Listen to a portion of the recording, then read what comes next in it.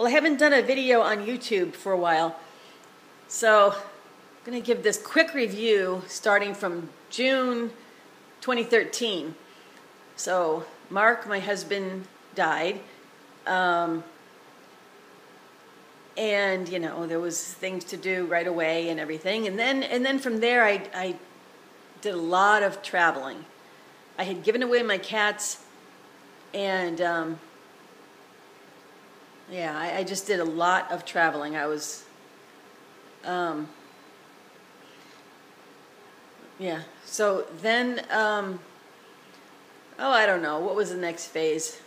Then grief really kicked in after that, and oh, some depression, some anxiety, and so then, I don't know, I had a phase of thinking that I needed to form a business of some sort, and I started taking Reiki type classes and kind of anything that would give me some kind of skill to do something on my own. And so those are my two support groups, my Reiki friends and my political friends that I was still seeing and still doing things with, but my political interests have kind of dropped off. They were never connected to Mark like a lot of people thought. A lot of people thought I was a Republican because of Mark. Mark was never interested in active politics. He just was interested in watching it on Fox News. I was a lot less interested in Fox News, but a lot more interested in showing up at all the events. And when Mark would come home from work and turn on Fox News, the tension in the room would just go up between what was on the TV and him yelling at the TV. So I haven't watched the news in a long, long time, and it's gotten to where I don't really do all that well when I go to a women's Republican group, because they're all, you know, excited about something or pissed off about something, and I don't know. So, but anyway, I have found, you know, things to do and things to focus on. Now, last year I thought about moving, and I took a test trip to Phoenix and drove all around, and I've just bounced the idea of moving just all over the place. And a year ago I just then said, forget it. I'm just going to get used to my area.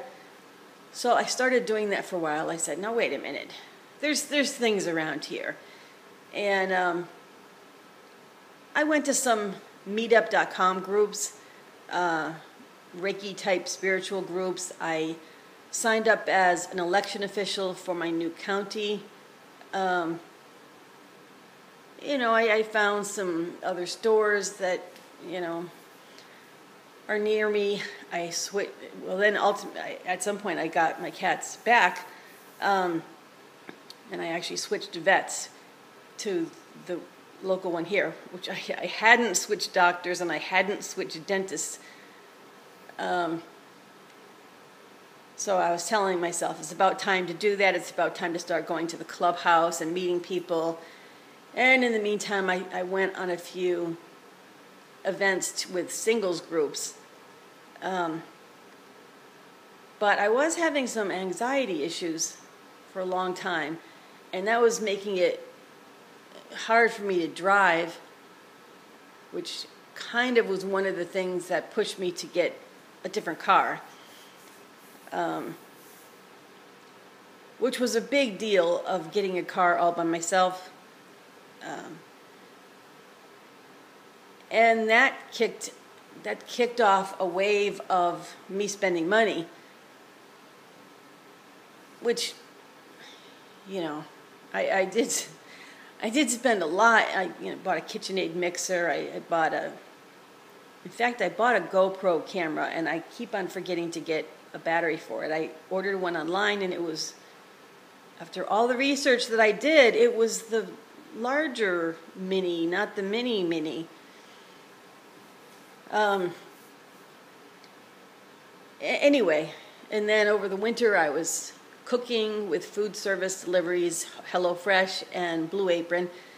Then I stopped those so that I could get into baking, and I did some of that with my new KitchenAid mixer, and then I bought a fryer and I did some of that. But it's very time consuming and it makes the kitchen constantly messy. But it really was good food, because like even right now I'm thinking I'm hungry, but where do I go to buy something decent? And it always comes back to the place that I'm living in is pretty, it's not super, super inconvenient, but it's just inconvenient enough. It's 8.5 miles for me to get to Wegmans, which is the closest type of Whole Food type store. If I had one of those right around the corner and I could just go through the hot and cold food bar, I could probably eat there every single day. I've made some workarounds. Like now when I visit one of my friends that used to be local, I sleep over her house. It's just not a huge drive in the first place, but we like to, we're sort of night owls, and so that works out good. But anyway, I don't exactly know how the moment hit this time where I said, it's about time for me to move. I'm actually trying to think of what exactly was the thing I think, well, it was kind of on my mind anyway, but I had made a trip to Asheville, North Carolina, which I didn't realize was so far away. But I went there for a weekend psychic convention, and first of all, I had a long time to think about things in the car. And it was so full of traffic all the way to Richmond, and then from there south and west, it was just so much easier. The only two things that I would have to remember is to get on the on-ramps really quickly, because the speeds are like 70, and to be brave enough to pass trucks that are going slow. But so I went to Asheville, and I had been drawn to places that had a town. I had been drawn to York, Pennsylvania. But the idea of moving north and to a seemingly random place, it didn't seem to be all that fitting. And why is it any more fitting for Asheville? I guess, I don't really know the answer, but I basically said, I'm going to move to Asheville, North Carolina. I wish I understood my head is the thing, because it's not that this is super illogical. It's just that I don't quite know how I got there. And I'm confusing people as well. And what I have recently thought about is, why not actually move to a lakefront property? I hadn't really thought about that because Virginia doesn't hardly have any lakes. So I also just recently, just last week, took a really, really fast trip to Denver. Denver was on my mind either to check it out as a place to live, and I was also really interested in going into one of those little shops that they have. But I was only there for it was only one night actually. Kind of messed that up, but I ended up on a red eye the next night. But it was enough for me to know that I didn't want to move to Denver. And it was even enough for me to realize that I don't really have a draw for what they have to offer with their laws. Should have tried gummy bears or something, maybe that would have been better. But, yeah, I did, well, never mind. But it's like, that was just, it's kind of disgusting, the methodology in which they ought to make it into pill form. And then maybe it might be okay. Anyway, so I made my connecting flight in Charlotte, North Carolina. And, so it made me realize that that was a enormously gigantic airport. Might even say not all that well designed because of the way you have to walk so far. But, okay, my neighbor is out in his yard, so I'm just going to move my camera here. So I guess having experienced the Charlotte airport, I was thinking that, that was going to be expensive and a pain in the neck every time I wanted to fly any place from Asheville, because it would be more expensive and there'd be a connection in Charlotte with a layover, and that would be the case for anybody that wanted to visit me. So I saw that there was a big lake fairly close to Charlotte, fairly close to the Charlotte airport, 30 to 40 miles. And, I could live on a lake in a house, a trailer, or a condo. I was thinking a house, but,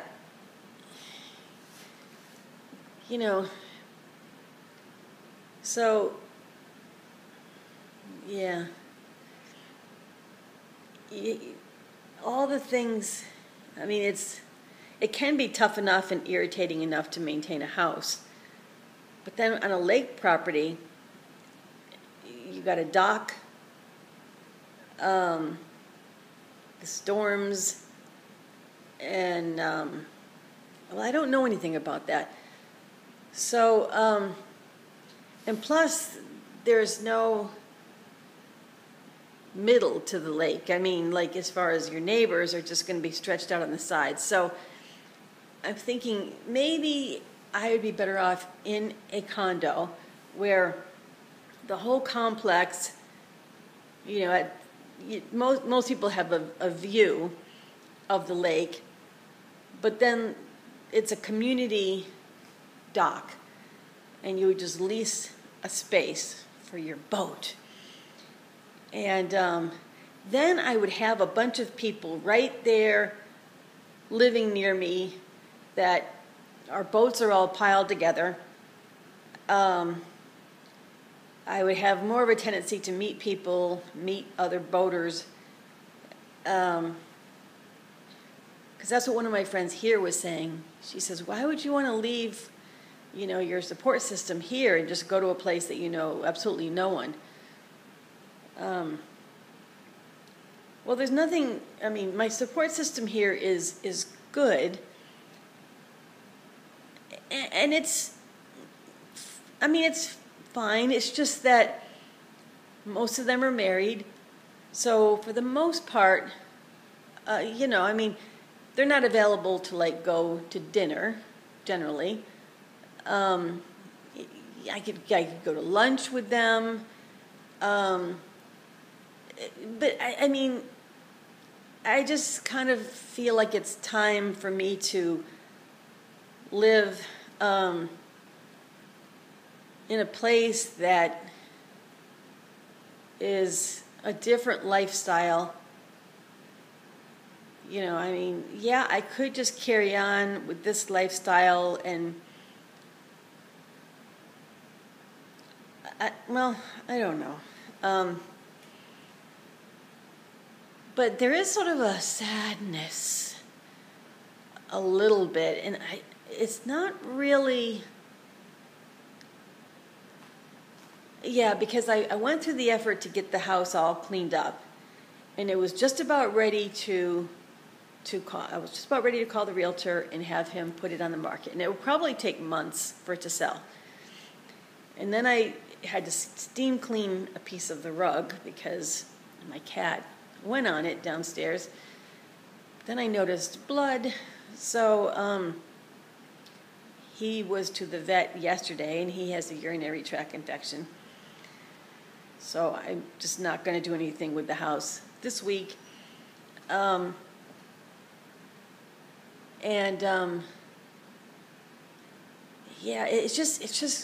it's kind of confusing to move that far, and I have cats, and in one way I'd want to sell my house first, but if I did that, then I'd need to put my stuff in storage and just sort of be homeless, and then I could drive to North Carolina and I could keep the cats with me in a motel room or something. But they'll probably scream bloody murder in the hotel room when I'm trying to be out looking for houses. So it would be better in some ways. It's more risky, but in some ways it would be better if I could buy a place first. And if it's a condo, I could do that. Whether, yeah, I could do that. And for that matter, it would be even cheaper if I bought a condo off the lake, and then just drove to a marina every time that I wanted to do boating. But I don't think that it's that significant of a price difference. Anyway, so I guess I'm trying to figure out how this works. And then last night I thought that I had a plan. Somebody was advertising their house on the lake, and it was for rent. You could rent it by the day, the week, or the month. So I thought, well, I'm going to rent it now. For some reason, you could do all those options, but yet it said that if you were going to rent it by the month, you had to do a minimum of 2 months, which didn't make any sense. Like, I could rent it for 2 weeks, but if I'm going to go to 4 weeks, then I have to jump to 8 weeks. I don't know. But last night I thought, that will be the perfect thing. It's fully furnished, linens, it's cat-friendly, and I'd be able to have use of their fishing boat. I thought, how perfect would that be to test it out, and I wouldn't have to do anything. Well, I could put this house on the market, then I wouldn't have to clean it every day because me and the cats would have moved ourselves to this lake rental without having to move furniture yet or anything. And then every day, they're just content in their new environment. They're not, the walls of other motel rooms aren't next to them, meowing. And I could spend, day after day trying out boating on the lake to see if I even like that, which I know I do, but of course I know I do because I've done it so rarely in my life. If I was more exposed to lakes, how often would I want to? So anyway, that would have been a good test for the area, who I met. Would have given me a lot of time to house hunt. And then it would have given time for this house to sell. Of course, I would be paying like double. But if I compared the price of taking test trips out to Charlotte, if I drove, then that would take extra time, and I probably would need to have the cats watched, and there's hotel rooms and everything. If I flew, then that takes less time away from the cats and all that, but it's a rental car, So, it doesn't necessarily mean that this plan for that rental would necessarily be more expensive. But then I guess I started to think, well, the summer in Virginia is kind of nice. It's like, I think that I should move, and I think that I'm kind of serious this time. I think that I'm ready. I'm certainly ready to no longer see Mark's name on the utility bills. That was actually one of my problems a year ago, is that, the minute I leave this house, then there's really nothing else of significance that will come in his name. He just sort of gets wiped from the face of the earth, and I just didn't want to do that last year. And then, depending on the size of the place that I bought, one of the first things to go, if I needed to scale down, would be Mark's big, oversized, lazy boy recliner, and I wasn't ready to do that last year. But I am perfectly fine with doing some of that now. I'll just, that's why it would be nice to have a place first to see what I can or should or would want to take and what I would want to, replace. My furniture was bought for a bigger house, and so if I only have like a little small dining room area, I may not want to take, so I'm going to might have a big Craigslist sale. But anyway, when I went on my spending spree, it was pretty much me thinking that I was going to be here permanently, although most of what I spent I can, take with me, my KitchenAid. I didn't have any remodeling done. I just had a toilet replaced and a garbage disposal replaced. Those had to be done.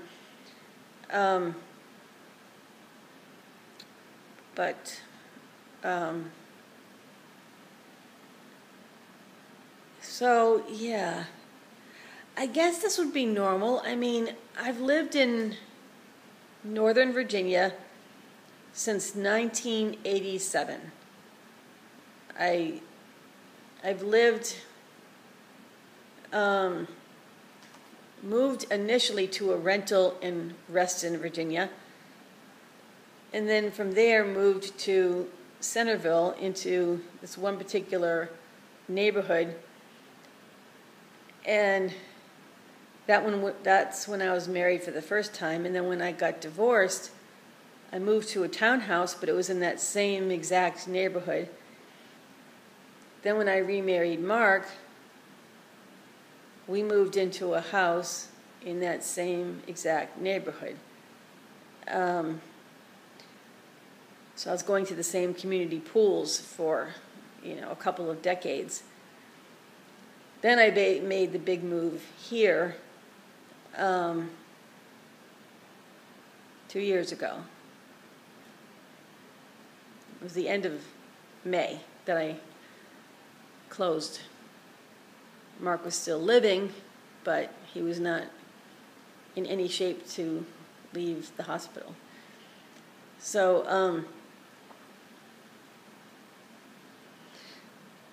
So, actually, even living here for a couple of years was sort of a baby step in, I think it's, old age. I adapted to change much, much easier when I was younger.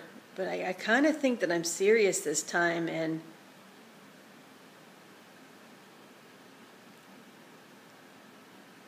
at some point in time, if I'm going to do this, because, a couple of my friends are saying, well, yeah, where you are right now is a little bit remote, but why don't you just move back to the area that you were in initially?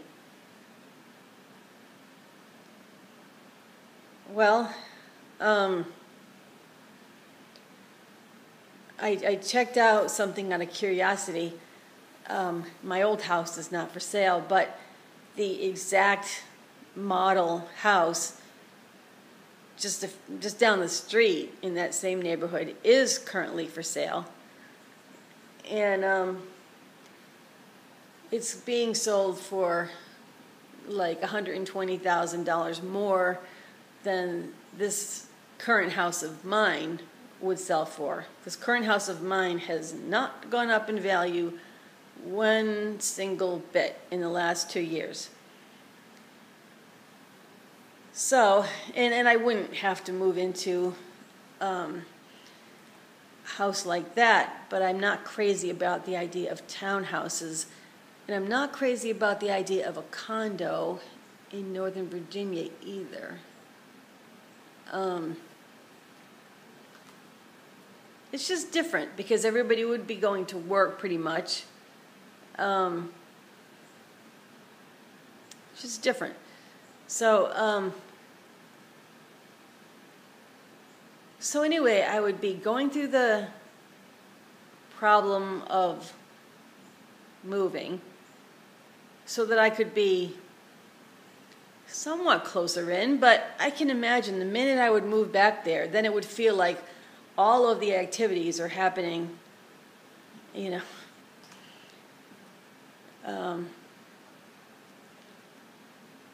So when I visited Asheville, it was this big, large downtown.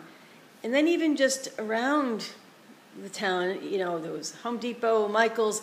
It just seemed like, you know, pretty much everything that you would want. And it had a little airport. Everything that you would want would be right there and not require a huge amount of driving. So, so yeah, I would increase my cost of living to move back to the other area, and that's a little bit arbitrary also as to would it really help matters all that much. There's still a lot of traffic in Northern Virginia,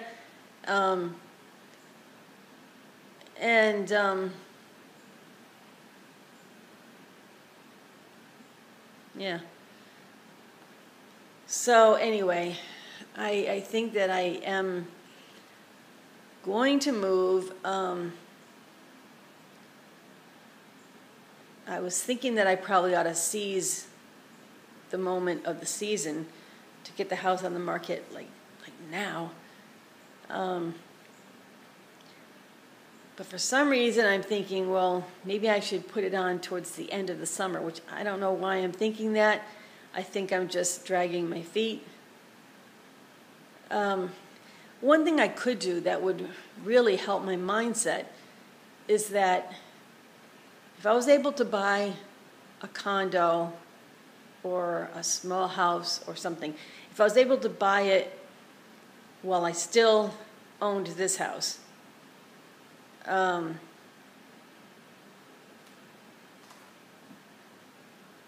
which, you know, would be taking the risk that I wouldn't have really fully checked out the area. But anyway, you can do a lot of research online, though. So, anyway, if I were to buy a house first, then a condo, let's say, I might even be able to, now, why would I want to do this? I don't know, but I mean, I could think of it like a second home for 6 months to a year. Now, I still don't know exactly what the purpose of that would be, but I think it just has to do with me hesitating. So if I had kept this house, there's some security thing, I guess.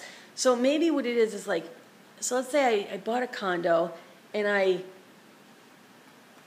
set myself up there with some furniture from here or new furniture or something.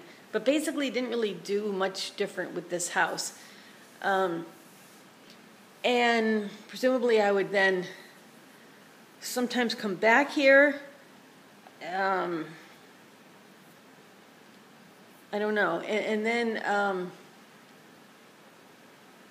then I guess if I said I just don't want to move to that lake community condo whatsoever, well, I could keep it as a rental. In fact, or I could keep it as a rental / summer place, because I can't imagine not wanting to go there every now and then. But yeah, there's one particular condo complex. I have a realtor that I contacted last night, and there's one condo complex that is approved for vacationers, and they even have a management company right there. So that has an appeal, because even if it was my only permanent residence, well, and for a minute, let's just remove the cats from the picture. Let's just suppose that I had a friend who was able to take the cats in their house or something or whatever. But if I felt like going someplace else, going to Hawaii for a month, I could even just, for just that 1 month, I could have the condo complex rented out for me. Maybe it's more complicated than that.